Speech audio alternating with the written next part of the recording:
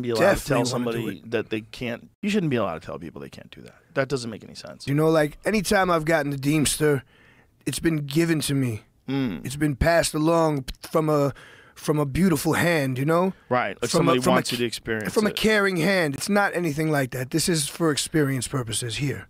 Well, that is true. That is true. That is not something that people like are profiting from. Nah, you don't sell that shit. That's true. You know, I think you've even heard of somebody buying it, which is really odd, right? That's something that's like, that's crazy. I mean, really, when you think about this now, I mean, I'm sure there's a market for it. I guarantee. There's probably some unscrupulous people that are selling it. They probably don't even take it. There's probably a market for it. It's probably not the good stuff. You know, there's good stuff and then there's shit. But I do know ways of extraction. Yeah, a lot of people I know of that have gotten it for free. I think that we just need to understand that the people that are saying these negative things about these substances haven't experienced them.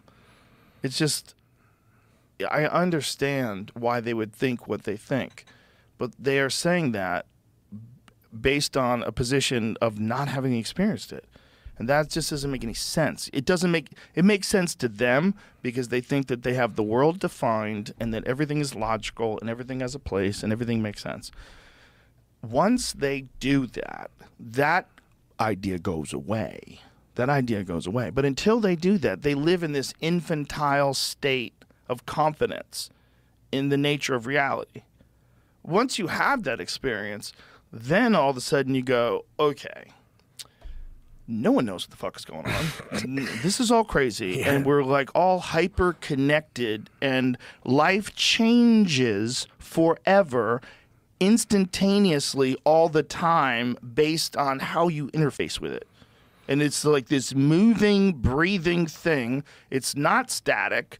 And we're all connected in some way that we don't have the senses to detect.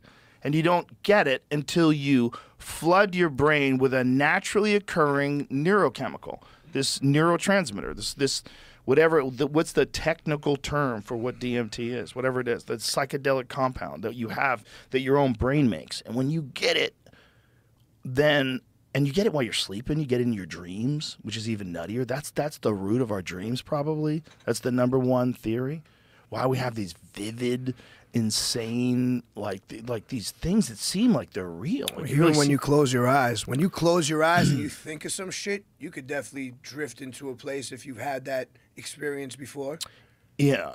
Imagine if every time you sleep, your consciousness actually does go somewhere else. What if you have a whole nother life that operates in a different sort of time realm? Like whatever 8 hours is to you while you're sleeping, it's different. But it's your consciousness. Your consciousness leaves your body, leaves the dimension, and in 8 hours of our time, returns. I mean, I've had those experiences where, man, I was forced to wake up. Like someone's chasing after me in another realm, and they got me around the neck, and you wake up. Bro, I had a dream the other night of a dude chasing people down the street with a battle axe, like an old school medieval battle axe. Some dude, we could see him. We were looking from the top window, and this guy was running down the street in front of us with a battle axe. I'm like, I watch too much Instagram. Because, that's stuff that you could totally see on Instagram. 100%. Every time I fucking wake up, I open it.